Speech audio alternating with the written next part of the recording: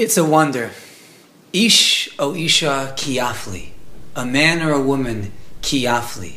Says Rashi, kiyafli is yafresh, to separate yourself. And becoming a nazir, you're poresh, you separate yourself from the normal ways of the world. Says the Ibn Ezra, it's a wonder. Kiyafli, Pella. The nazir is really a Pella, a wonder. Whereas the rest of the world is immersed in desire, the nazir acts in a wondrous way and is not. Nezer elokav al rosho, a crown of God is on his head. He, says the Ibn Ezra, is the true melech, the true king. The rest of the world is in servitude to different whims and desires. Not so the Nazir. He is the king. He reigns over himself. And so you and I, we are trying to become B'nai Aliyah, ascending people. And we are desiring closest to Hashem. What does it take? Of course, it takes you. It has to do with you. Your will, your consistency, active, engaged learning, contemplative prayer. It has to do with you. But let's speak about the necessary relationships, the essential relationships of one who desires to be a ben or a bas aliyah. Someone who's not ready to settle just a comfortable life, but one who aspires for something much greater. Now, being individuals, these relationships and how they manifest in your life are subject to you, your personality, your place in life. But the principles are true for everyone. These are the essential relationships for the Ben Aliyah, the one who wants to ascend. Sometimes you've heard them so often that they become cliche. Or as children say, I know that already. But it's emes lamito. It's the truth. That often is like hearing wisdom from an elderly person. We're unable to accept it because we're not at that reality of life. And so here it is. Yeshua prachi omer, asay l'charav, uknei l'chachaver. Make for yourself a Rebbe and acquire for yourself a friend. So let's speak about the friend. 3 different ways. We'll start more external and move internal. The chabura, the group. The chavrusa, the study partner. The chaver, the close friend. The chabura, the group. A chabura is a group of people bond together for a similar spiritual purpose. Within a chabura, a good group, all the activities of the service of God is uplifted and altogether different.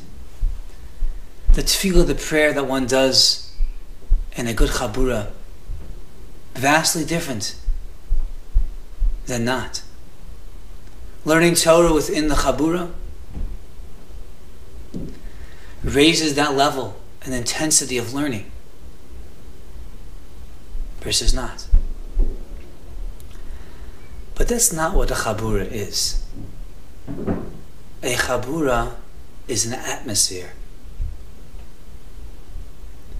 It's an atmosphere where every time you walk in there, it constantly reminds you of everything you are aspiring for. Even external relationships to members of a chabura raises you. One fellow is careful about not speaking lashon hara. Another is careful about his bodhisattva's constant conversation with Hashem. Another is careful about exactness to the halacha. Each of those individuals raise you and reminds you of what you're aspiring for in life. Say our sages about a chabura, better to be the tail of a lion than the head of foxes. Being the smallest member of a chabura, a good chabura, is far greater than being the top of a chabura group. It's not strong. Because it's not a matter of competition. It's a matter of the yachid, the individual, being raised as a ben aliyah. Take it. Take it from Rabbi Elazar ben Aruch. He was the prime disciple of Rabbi Yochanan ben Zakkai. Beacon of light. Sanctity and wisdom. He outweighed all the other sages single-handedly. The apple of the eye of his Rebbe. He became a shell of a man when he traded the Beis HaMedrash for the Bahamas.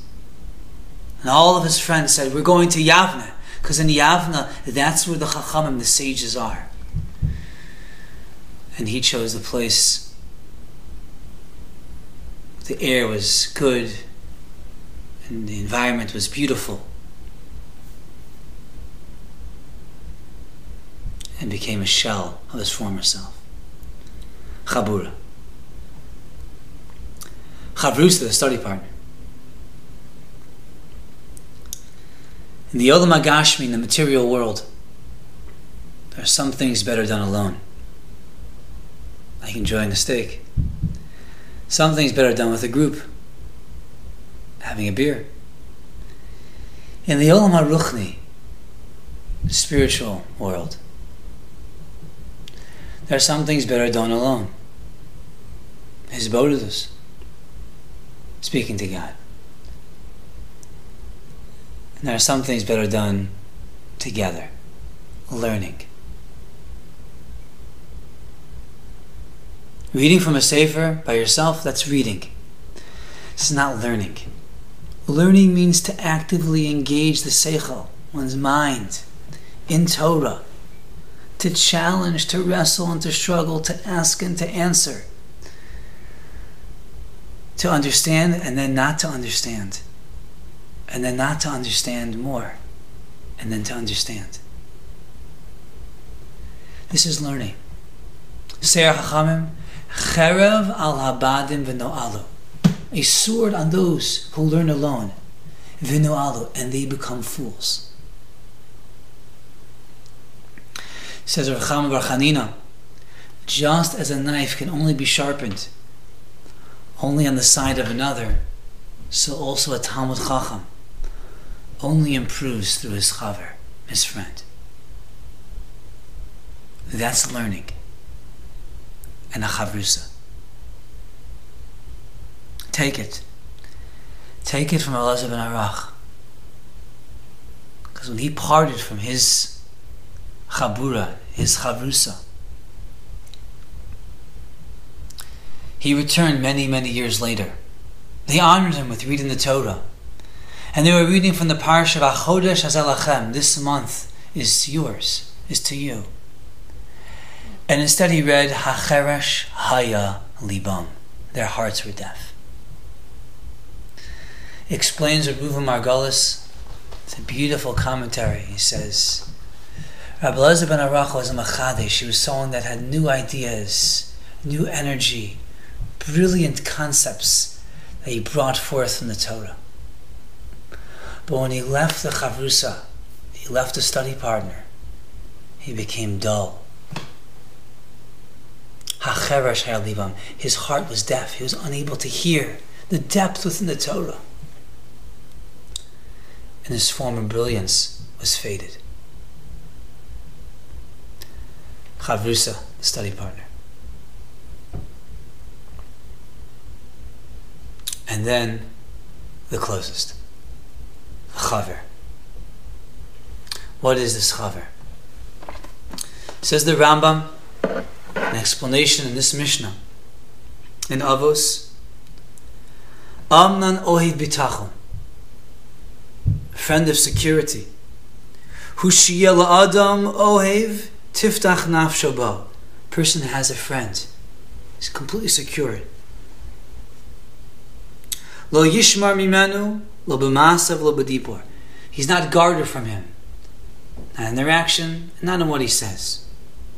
V'yodiyeu kol inyanav, he shares everything. Tov mehem v'hamaguna, the good and the bad. Mi bilti sheyari mimenu shiyasigeu b'chol zeh, without being afraid that his friend will judge him about it.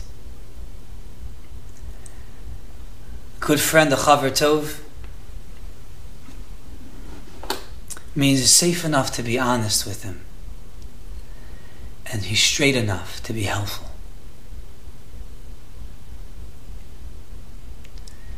This chaver tov,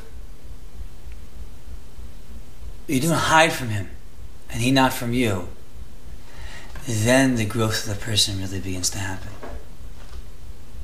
Or else everything is fine, everything is good. But when you reveal the insides, and the chaver can say, this we need to change, this is not you, then the growth in the midos and the transformation of the person occurs. His chaskas, the friend is also there to strengthen you. Times in life, a person loses belief in themselves, in the kochos, the powers, the strength Hashem gave them, and how they are really special. They lose that belief and they succumb to yeyush, despondency, despair, a tactic of the Yetzer. And there the chaver tov, the good friend, reminds you and strengthens you. Not a pep talk, not cheerleading, but reminds you of your godless, your greatness, and what you really have inside, and who you really are, and what you're aspiring for. This is the chaver tov. All this implies, however, that this chaver is also striving, like you. They share your perceptions and your hashkafa, a view, a Torah view. Such a close friend, however, cannot be a chaver ra, a bad friend. A chaver ra means chaver, it's someone that you have a kinship with, a closeness to, but ra, it's not good for you. And we daven every day twice. Harchikeinu me adam ra o me chaver ra. Keep us far from a bad person and a bad friend. Don't let that person that you have the close kinship with be that friend. Because then, instead of raising oneself, one goes down. And that closeness, that intimacy that one shares with a friend, does not lead to aliyah, but to yerida. Not ascending, but descending. And over time, the perspectives and the hashkafa of that friend wears itself on you. Then a person says, no, I will influence him, I will influence that person in their relationship. I will draw them close to the Torah. But that's not the relationship of chaver. Chaver means that you're receiving just as much as you are giving. And if you're receiving and you need that other person, that means you're absorbing. It means you're taking in the other person's perspectives, their hashkafa.